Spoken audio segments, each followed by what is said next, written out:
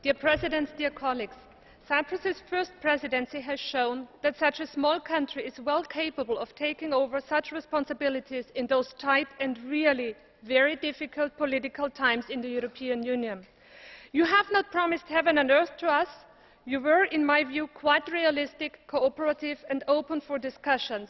All in all, you have worked hard to reach the achievements that have already been mentioned.